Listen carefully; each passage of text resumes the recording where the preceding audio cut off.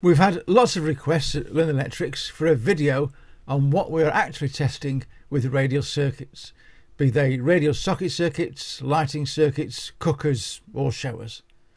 In this video we will look at what each of the dead tests is achieving for us and why we do the test a certain way and the results that we are expecting to see. Let's begin by looking at a radial circuit. What is it? We have shown here a water heater circuit, but it could just as easily be a cooker or a shower, etc. The cable that supplies the power to it is, in this case, 2.5mm twin and earth. The cable leaves the consumer unit, and when it gets to the water heater it stops. That is the end of its journey, and that is a radial circuit, out to the points of use and then stop. We will look at the three main dead tests that we should apply to this cable. If you can understand and master these tests, you will be able to test any radial circuit confidently. Continuity tests must be carried out first, always first. We want to know if each of the copper conductors is continuous from one end to the other. Until we've established this fact, all the other tests are meaningless. This is a low ohms test. In other words, we are expecting test results of just fractions of an ohm, 1 or 2 ohms for longer cables, and for domestic work never more than 5 ohms. If you do a continuity test in a house and it is more than 5 ohms, then something is wrong, and the voltage applied to the test is typically somewhere between 4 and 9 volts. Next, we carry out an insulation resistance test. Are each of the wires electrically separated from each other? No cuts or nails in the plastic insulation around the copper that will allow electric current to leak from one conductor to another. This is a high voltage and a high ohms test. We will be testing at 500 volts and expecting our test meter to display results in the order of megohms, in other words, millions of ohms. High resistance test results like this will show that the PVC insulation is doing its job. It is insulating the copper conductors from one another. And then there is the polarity test. Is the phase wire being switched by the circuit breaker? Are any other switches, light switches, control switches, etc. that are in the circuit operating on the phase wire? For the safety of the occupants, we need to know that the phase is being switched.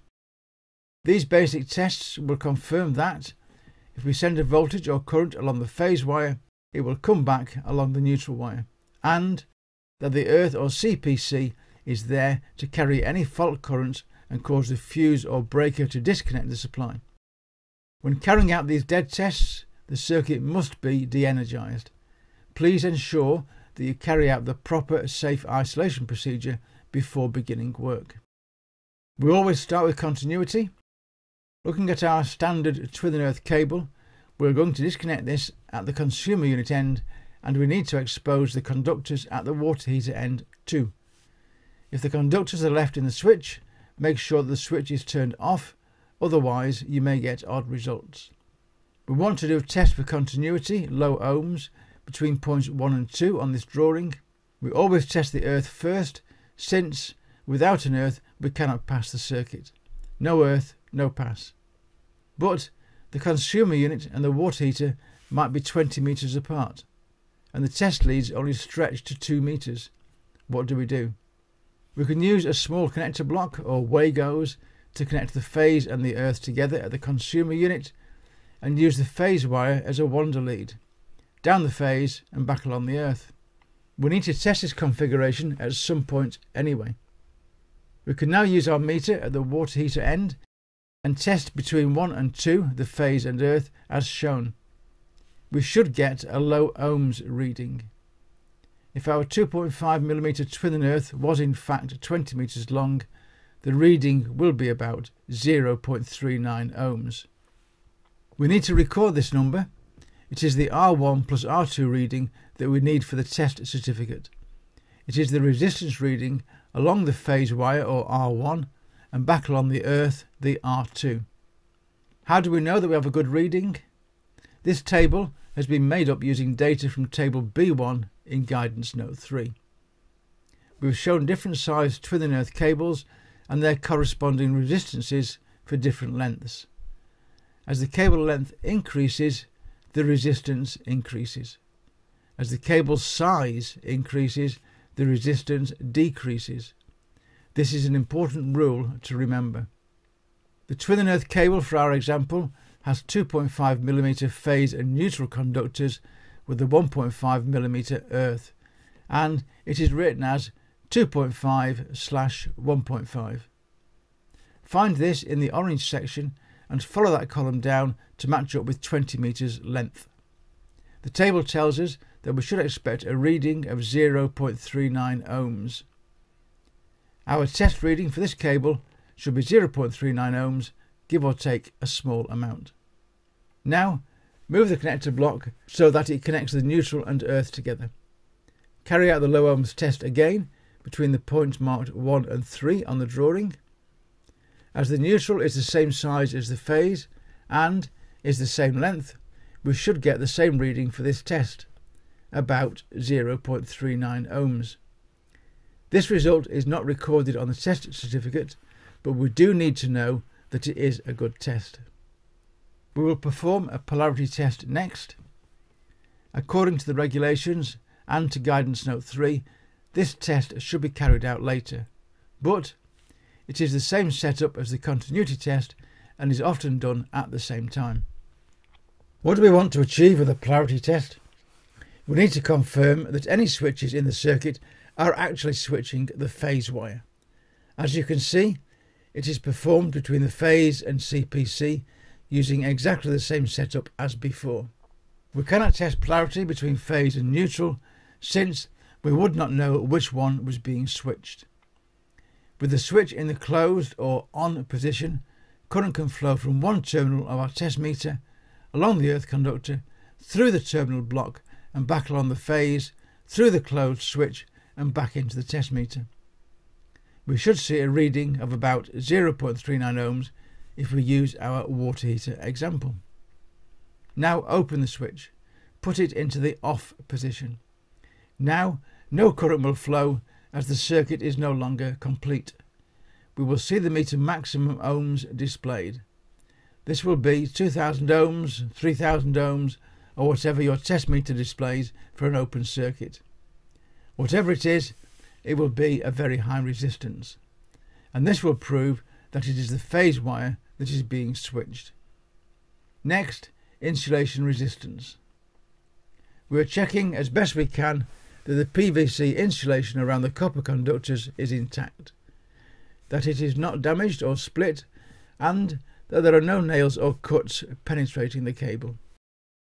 We test the plastic insulation by putting a test voltage down the copper conductors to see if the voltage can jump from one conductor to another.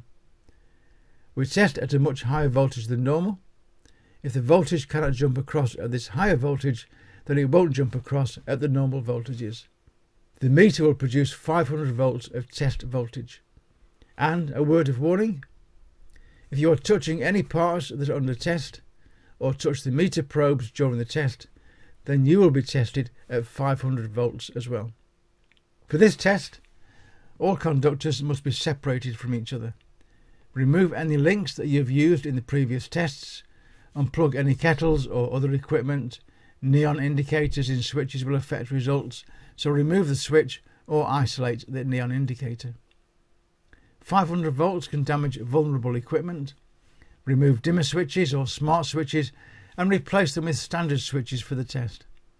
If sockets have integral USB chargers, then replace the socket with a standard one for the test. Fluorescent lighting will have a transformer inside the unit, and you may need to isolate the light fitting before the test. We will now put a 500 volt test voltage between pairs of copper conductors to prove the PVC insulation. Begin with testing phase to earth. Because we've already proved continuity, we can test at whichever end we wish. We can test at the consumer unit or at the water heater. It makes no difference. When you press the test button, 500 volts is maintained across the cables for a few seconds. If the test fails because the insulation is not intact, a result of 0.00 is usually shown. A good result, good insulation, will show a very high resistance, several million ohms or megohms. The regulations tell us that anything above 1 million ohms is a good reading, but expect, especially with new installations, readings of 199 megohms, 299 megohms, or whatever your meter maximum is. These high numbers are all good readings, a pass. Now test between phase and neutral. Again, we want high readings for a pass. And lastly, test between neutral and earth and expect the same high readings. That is the basics of insulation resistance testing. Make sure phase, neutral and earth are all separated.